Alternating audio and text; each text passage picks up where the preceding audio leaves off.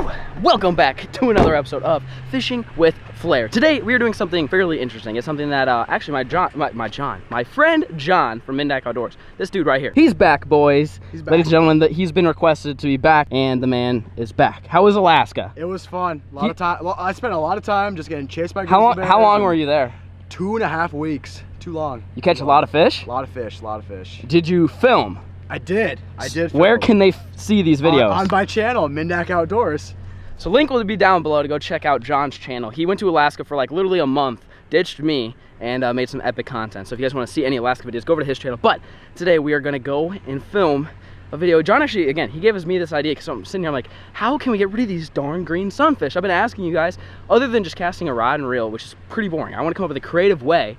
And John saw this is called like preliminary? Primitive? I don't really know what that means. Basically, it's like caveman strategy stuff.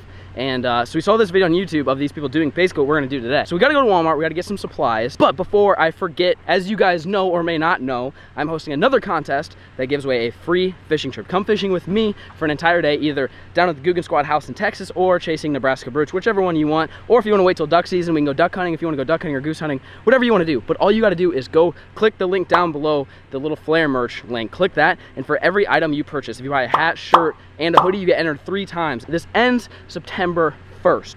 So if you want a chance to go hunting, fishing with me either in Texas or Nebraska, or just go hunting or whatever, basically you come, I'll fly you in, and whatever you want to do that day, we will go and do. But all you gotta do is go pick up Flair merch. You gotta buy at least 1 item to be entered once, but then each item you purchase throughout the entire next month and a half or so is an additional entry. So you can enter as many times as you want. Anyways, so that's the deal. Let's go to Walmart.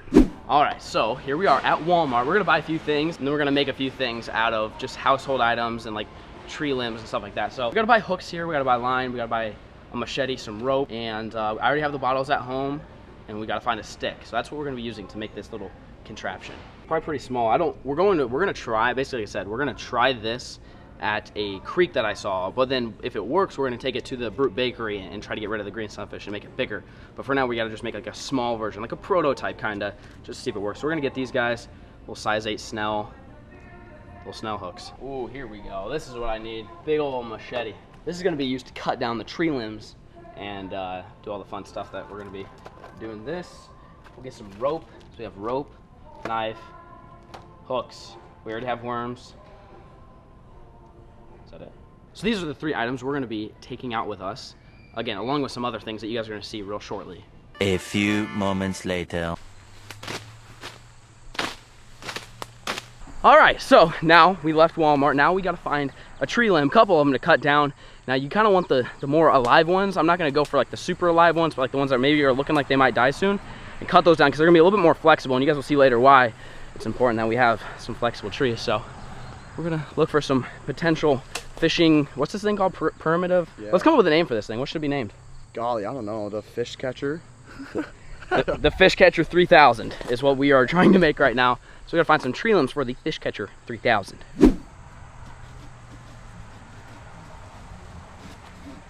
Woo! Sheesh! There we go. Woo! That is stick number 1. Now, just gotta take off all the little appendages like that, and all these down. We need 2 of these, and then we'll put them together. That's how we're gonna make this rig. Learned this while watching Man vs. Wild one day. Hey guys, this side's sharp, in case you're wondering. Don't just let your finger rest on it, because that'll happen. Oh yeah, 2 of those bad boys. Is it bendy? Oh yeah, 2 of these guys, and we should be good to go. There we go. Yeah, come down here, buddy. All right, so this is the little spillway creek that we found. And again, this is a test. If this works, we're gonna build a bigger one and a better one for the Brute Bakery to catch green sunfish. But there's kind of like a little canal here, and we're gonna see if we can make a homemade Fish Catcher 3000. All right, so now comes the rigging part. So we have these 2 sticks, and we're gonna want them to look something like this, where they kind of come together and form like an arc. So what you can do is you can use rope or tie this, but I'm gonna cheat and use duct tape just because I think it might work a little bit better. So then we got like a little arch. Now we gotta dangle the bottles down. So I'm gonna go put this in the water and then rig it up in the water so I actually know exactly how we want this thing laid out. Yeah, here goes nothing. Woo, that's cold. Okay, folks, now that we got the arch built, so what you do is I've got actually 8 of these little Mountain Dew bottles. So what I've done is I drilled a hole right here in the bottom, and then I drilled 2 small holes in the cap. And I'll show you how we're gonna do this. So we're gonna attach the rope first. So unscrew the cap. We'll stick the rope all the way through, feed it down, feed it all the way through like this. Then what you wanna do is take this end and just tie a simple little overhand knot. Pull it tight. And there, right there. Now your bottle's not gonna come out, it's not gonna go anywhere. And then we're gonna take our fishing rigs, which these guys are already somewhat pre-rigged. And I just did this because it makes life a little bit easier, but they don't have to come like this. It's kind of hard to see, but it's basically just a snelled little hook with that little slip knot up top. So what you wanna do is you wanna take your fishing line, take your little bottle cap, run it through one of the holes on the top of the bottle cap. That's important. On the top of the bottle cap, and then you run it back through the other one from the bottom, like so. So you see I pulled both of them through, and that's why I got these little slip hook bobber thingies, because then you just do this. Now you got yourself a nice little slip bobber. So what you do is you fix this guy back on here, and then what you gotta do is you gotta tie this right here to the actual structure itself, and we'll see how this goes.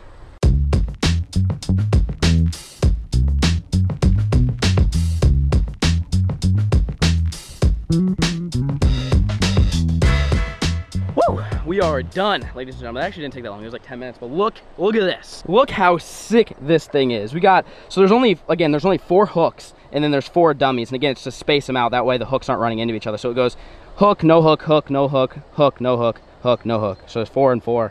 So that's basically the contraption. And the idea is there's water flowing in from down there, and the idea is fish will swim. So we're gonna put night crawlers on these and then let it sit. We've stirred up all this water. It looks bad. So we might have to just, go chill for a little bit, sit back and watch these, and we'll see what bites. I actually really enjoy doing this. This is sick. Like, building contraptions like this to catch fish, I find really fun. So again, if you guys enjoy, let me know and I'll do more. But we got to bait these and we'll see what happens. So that right there, you guys can see a little night crawler on it.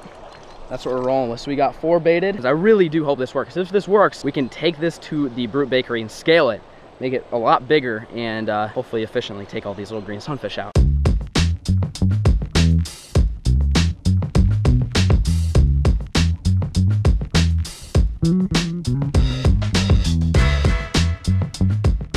We've been sitting here for, I don't know, 15, 20 minutes or so, and we've been watching this little trick. We finally caught one, but we're gonna make some adjustments, but I wanna show you, we caught 1 fish already, and this is exciting.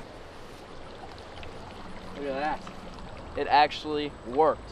Look at that guy right there. That is the first one of the day, just a little guy. Again, we're just testing this contraption. We're gonna make a move though. We're gonna move it, put some bigger worms on in hopes we catch some bass or some bigger sunfish, but that is fish number 1. See, dude? He's good to go. Look at this thing. So we got robbed on one of them. We have 3 out of the 4 worms standing still. We're gonna move this down here. Where the water's flowing, we've seen some bigger bluegills and bass, so we're gonna move this guy down. Here is the new setup. So I've raised the bottles up to where only the line basically is showing. I think those big ones are kind of smart. I've also upsized the amount of worms, and I spread them out more. So worm, dummy, dummy, worm, dummy, worm, dummy, worm. So 4 worms, 4 hooks. And the dummies are just spacers, so when they run around, they don't hook all the other lines. So that's what we're rolling with. And we've moved to the deeper side, as you can tell behind me.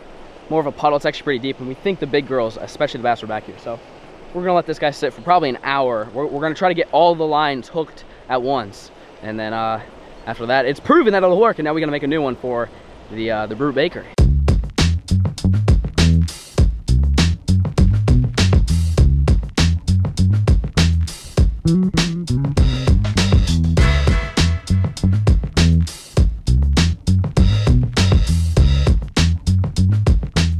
So right now we've got 1 on the line. It looks to me like they've stole every single one except for 1, and we've got 1 guy hooked. He's a big one. We're waiting to see if any of the other ones bite, but I think they might have stolen. These guys are really good at getting the worms off the hooks. But I'm gonna go down and release this guy just so he's not hung up forever. Look at that guy right there. That's the 2nd fish so far. He absolutely creamed a little worm on here. Just a little sunfish. We're still looking for the big bass. See you later, dude. Get him fired up. Should get the feeding frenzy again, dude. There were like 10 of them on the lawn. There you go. There you go. We got that one. That one's good. Oh, we got another one. We got 2. We got 2 right now. We got 2. Let's see if they get the other ones. What's absolutely crazy is absolutely nothing will happen. And then as soon as one gets hooked, it starts the commotion, and everybody, all the other fish think there's a feeding frenzy. And then every little worm that's down there, they go and eat. So we just need these guys to keep splashing just a little bit longer. I don't want to keep them on the hook too long. See if we can catch at least one more. That or they feel the resistance. I don't know, one of the two. They feel something. That should have been caught. That's a big one. Dude, these are big fish. There. Got him. We got him. Look at that. That's 3 for 3. We have one hook out there without a fish. Or wait, we got one hook out there without a worm. So we got 3 fish on at one time. Check this out. Oh, he came off. Well, there was one on there. But look at this. We got one guy right here, one big guy right here. We're gonna release these guys back in the wild though. We don't want to keep them any longer. It's a decent one right there. Biggest one of the day. See you, dude. All right, fish number 2. See you, dude. Well, as you guys can tell, our little fish catcher 3000 worked. This thing is actually probably the coolest contraption that I've ever built personally. And again, I'm not taking credit. I saw this already on YouTube once. So I didn't invent this rig by any means, but it was cool to try it and see what it caught. Now the question is, I got to make a bigger one. And you guys comment down below some suggestions. I think I need to make a big one and put it in the old Brute Bakery. Try to catch all those green sunfish out of there. I feel like this could be an efficient way. Maybe not. Maybe if you guys know a better efficient way other than just traditional rod and reel. I feel like that's just too boring. I'm trying to do something a little bit more unique, something with this guy. So if you guys have any suggestions, comment them down below. Hope you guys enjoyed this video. And like I said, if you did, make sure you hit a like on this video and drop a comment down below. Make sure you subscribe and check out Flair merch if you have not already. You can have, but for each item you order, you get an entry to win a fishing trip with me. If you guys didn't see the video of me catching that giant pike, that was one that I took a subscriber out that won the previous contest. So if you want to chase Nebraska brutes or go to the Guggen Squad house in Texas and chase Texas brutes, go cop yourself some Flair merch. Like I said, each item that you purchase is one entry, so you can enter as many times as you want, and it ends September 1st. So go check it out. Really do appreciate the view. Peace.